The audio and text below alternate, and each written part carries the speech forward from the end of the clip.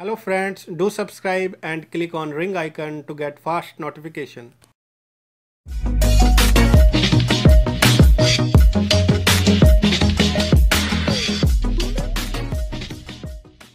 Welcome friends, self अध्ययन पर bcom third year जिनका computer application in business subject हैं उनको बहुत सारी क्वेरीज़ हैं कि अगर एग्ज़ाम में लोन शीट आती है तो वो कैसे हम बनाएं, क्या फार्मूला हमें लिखना है या हमें उसको पूरा कैलकुलेट करके दिखाना है। तो वो सारी बातें मैं आज की वीडियो में आपको क्लियर करने वाला हूं कि आपको एग्ज़ाम में क्वेश्चंस कैसे कैसे आपको देखने को मिलेंगे लोन शीट से रिलेटेड, और आपको एग्ज़ाम में उनको किस तरीके से प्रॉपर करना है, वो सारी बातें मैं आपको बताऊंगा और आपको पूरा अच्छे से लोन शीट भी एक्सप्लेन करके समझाने वाला हूं। तो सबसे पहले थोड़ा सा बेसिक कंसेप्ट को समझ लेते हैं लोन शीट से पहले, उसके बाद हम लोन शीट को कैलकुलेट भी करेंगे और हर मेथड्स के ज़रिए कैसे कैसे एग्ज़ाम में अगर आपको देखने को मिलता है वो सारे स्टेप बाय स्टेप वीडियोस के ज़रिए हम कोशिश करेंगे सारी चीज़ें सीखने की। प्रैक्टिकली कैसे कैलकुलेट करना है वो ऑलरेडी मैं अपलोड कर चुका हूँ प्रीवियस ईयर में। अब आपको मैं एक्सप्लेन करने वाला हूँ कि आप अगर एग्ज़ाम में इनको करते हैं तो आपको कैसे करना है। सबसे पहले तो मैं आपको बता दूं कि एग्ज़ाम में आपको सिर्फ फार्मूला लिखना है एज़ पर एक्सेल और आपको कैलकुलेट करके नहीं दिखाना है। जो bcom ऑनर्स के स्टूडेंट्स हैं उनको वहाँ पर कैलकुलेट करके दिखाना होगा क्योंकि उनका प्रैक्टिकल एग्ज़ाम होता है एक्सेल में, वहाँ पे आपको प्रैक्टिकली एग्ज़ाम में आना चाहिए लोन शीट कैसे कैलकुलेट करते हैं। लेकिन bcom के जो स्टूडेंट्स हैं फाइनल ईयर के कंप्यूटर एप्लीकेशन इन बिजनेस जिनका सब्जेक्ट्स है उनको कोई भी ज़रूरत नहीं है प्रैक्टिकली करने की। हाँ, आपको नॉर्मली पता होना चाहिए या एग्ज़ाम में आपको कैसे उसको डिस्क्राइब करना है वो सब चीज़ें आपको पता होनी चाहिए। तो आइए सबसे पहले देखते हैं हमारा पहला points PMT formula. PMT formula हमारा ईएमआई कैलकुलेट करने का पहला मेथड है। अगर आप लोन शीट में ईएमआई निकाल रहे हैं तो ईएमआई निकालने के लिए हमारा ये पीएमटी फार्मूला ही काम आता है।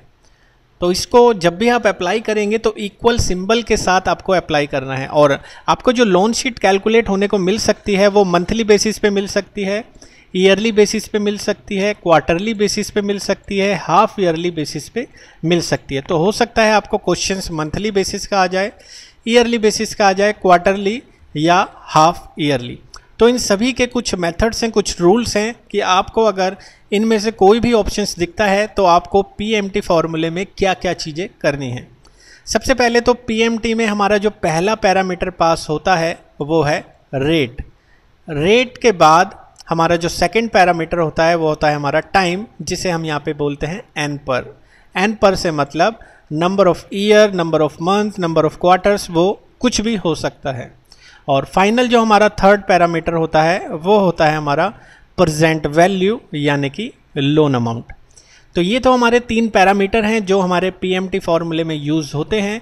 अब हम ईएमआई जब भी कैलकुलेट करेंगे तो इनका हमें यूज़ करना है। दूसरी आपको बात क्या ध्यान रखनी है, जब भी आप ईएमआई कैलकुलेट करेंगे मंथली बेसिस पर तो आपको इंटरेस्ट रेट को 12 से डिवाइड करना है, क्योंकि जब हम मंथली बेसिस पर कोई ईएमआई कैलकुलेट कर रहे हैं और हमें वहाँ पर रेट मेंशन है तो उस रेट को हमें डिवाइड करना है 12 से।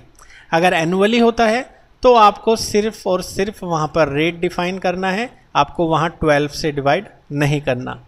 हाफ ईयरली अगर आपको बोला गया है तो हाफ ईयरली में आपको 2 से डिवाइड करना है, क्योंकि आपको साल में 2 किस्तें देनी है और 2 किस्तें देने के लिए आपको वहाँ पर डिवाइड बाय 2 करना पड़ेगा। 12 किस्तें देनी है तो 12 से डिवाइड करा, कोई किस्तें नहीं देनी क्योंकि एक साल में एक ही किस्त देनी है तो आपने किसी से डिवाइड नहीं करा।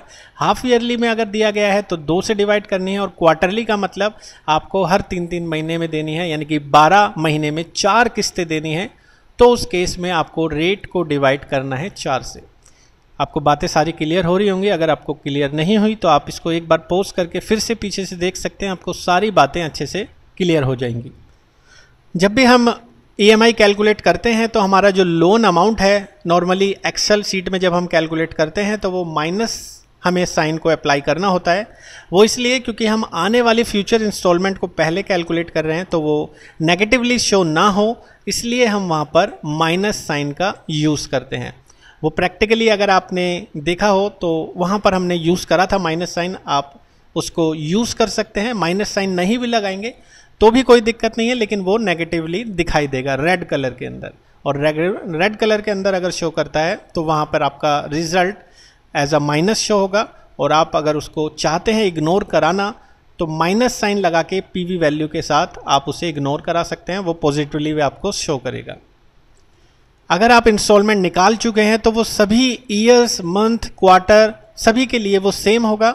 हमें सेम चीज़ें, सेम फॉर्मूले को अप्लाई कर देना है, सेम सेल वैल्यू को अप्लाई कर देना है जब हम लोन शीट बना रहे हैं। तो इंटरेस्ट रेट हर पीरियड के लिए हमें कैलकुलेट करना जो होगा वो होगा ओपनिंग बैलेंस पर, यानी कि जिस ईयर के लिए हम कैलकुलेट कर रहे हैं उस ईयर का ओपनिंग बैलेंस और रेट ऑफ इंटरेस्ट के साथ वो हमें दे देना है।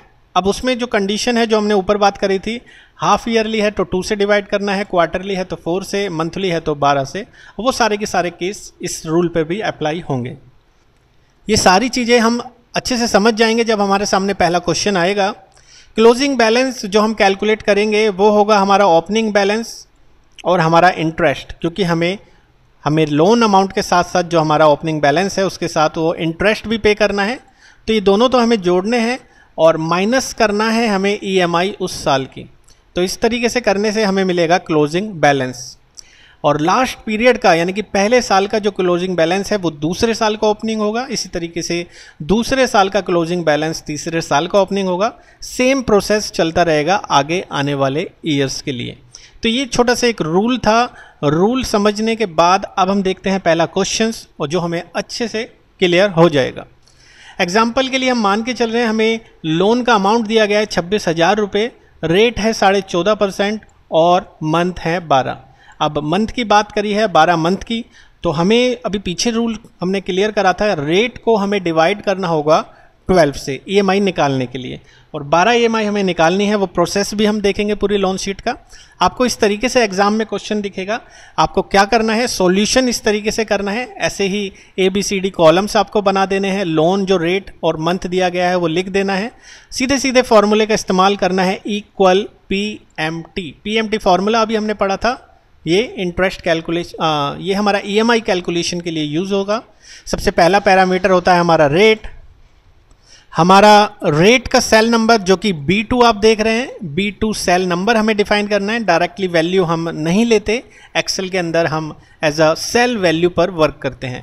और रेट को हमने डिवाइड करा है 2 से, और N पर यानी कि number of month, number of year जो भी मेंशन है, जो कि B3 सेल में है।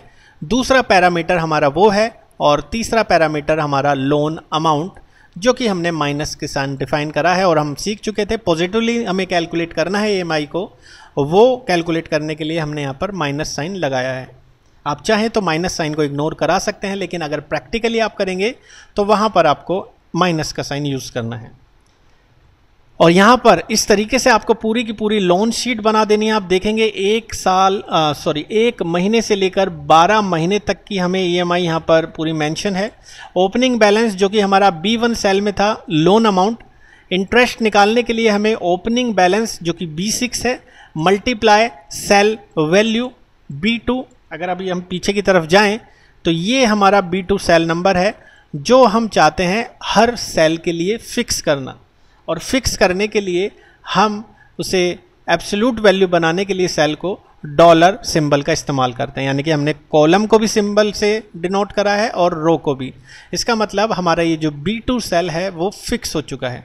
ये प्रैक्टिकली जब हम करेंगे तो हमारा बड़ा यूज़फुल होता है। नॉर्मली आप चाहें तो B6 multiply B2 divide by 12 लिख सकते हैं, लेकिन आप इस तरीके से लिखेंगे तो ज़्यादा इफेक्टिव होगा, क्योंकि आपने ये शो करा है कि ये हमारा सेल फिक्स है सभी मंथ के लिए।